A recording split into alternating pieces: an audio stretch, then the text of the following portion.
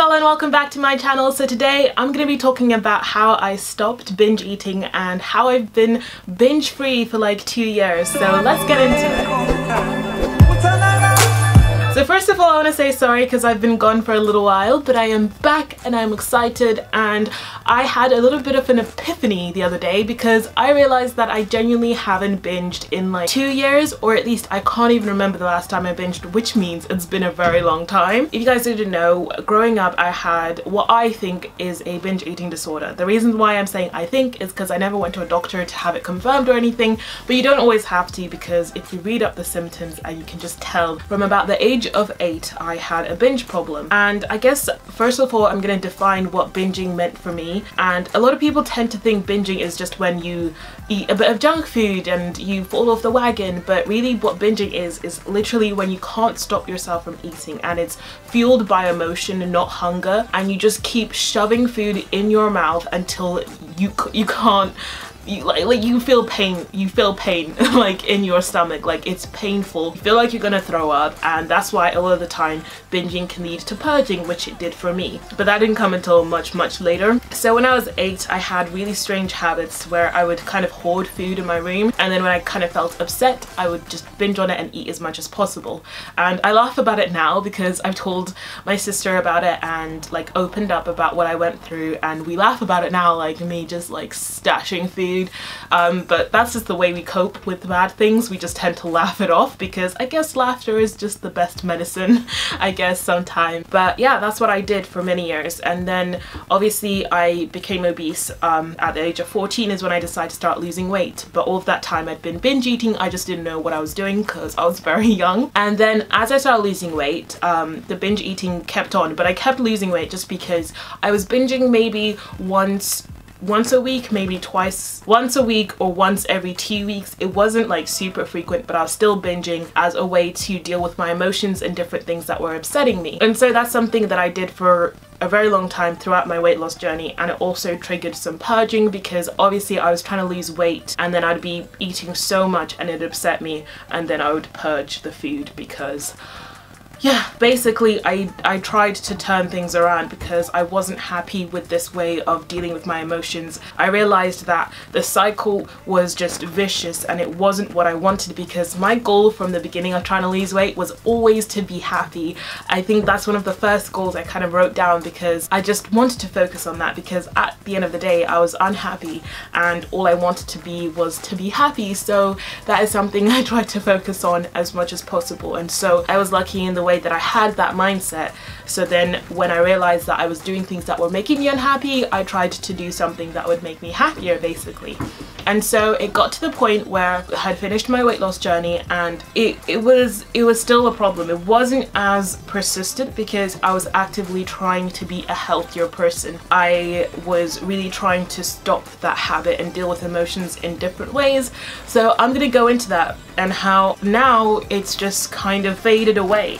So let's talk about that. So I think the first thing that has helped me so much is the fact that I started talking to people about my emotions. I think one of the main reasons I used to binge growing up is because there were so many things going on around me. I didn't know how to cope, and so the first way I'd cope with it is by turning to food.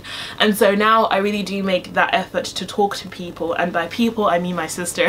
I always talk about my sister in my videos, but she really is my rock, and if it wasn't for her I just don't know where I'd be, because it's just nice to have that person to confide in. And also recently I started confiding in my mother a little bit more as well, because I guess sometimes your parents, you kind of feel like you can't tell them certain things and they won't understand, but you have to realize they've lived a very long time. They know a lot more about certain things, and they might not even judge you. They might just want to support you and give really good advice, and that's what's been kind of the case with my mum. I'm very lucky to have a very understanding and loving mother. So certain things I talk to her about that I'm like, oh no, I might get in trouble or she might not understand, she's been so supportive. My next tip has got to be to keep trying.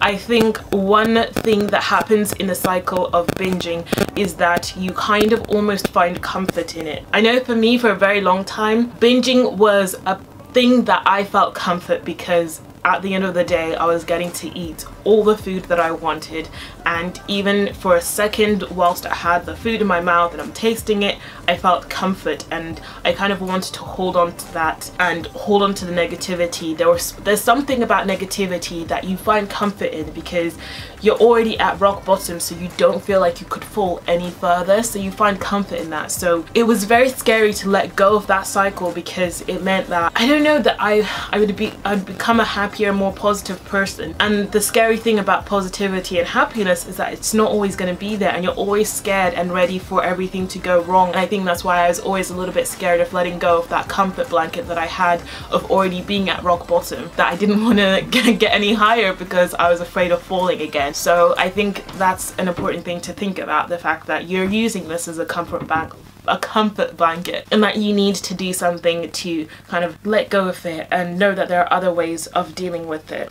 Another really helpful thing for me has been writing out my feelings and keeping a diary. I've kept a diary since I was about 11, and it has been such a lovely way of just kind of, first of all, recording things that are going on in my life and being able to look back and be like, oh, that's what I was doing. But also there's really negative feelings that you don't always want to let out to people or put on other people. Sometimes you just want to write them, and sometimes it's really good just to write things out because you start to see how ridiculous things sound, because a lot of the things that we think are bad are just things that we're imagining. Like, we tend to manifest things in our head and make things worse than they are. They actually start to come true because you're being so negative within your head that actually starts to come out in real life, if that makes sense.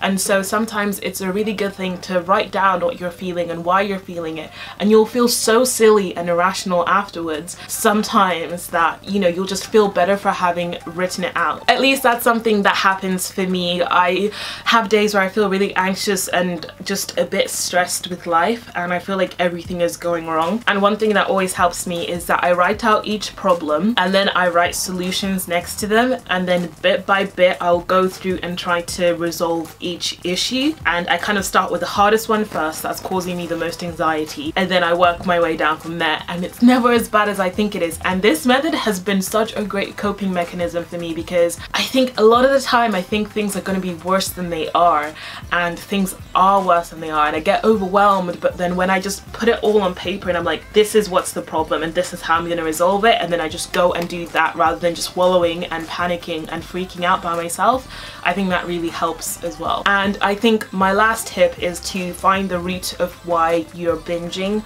A lot of the time there are deep-rooted reasons for why you're binging and why you need that emotional support. I've spoken a lot about my personal issues. I even went up on stage and spoke about it at VidCon in Amsterdam last weekend, which was very frightening and scary to just kind of lay myself bare like that, but I feel like it really helped others.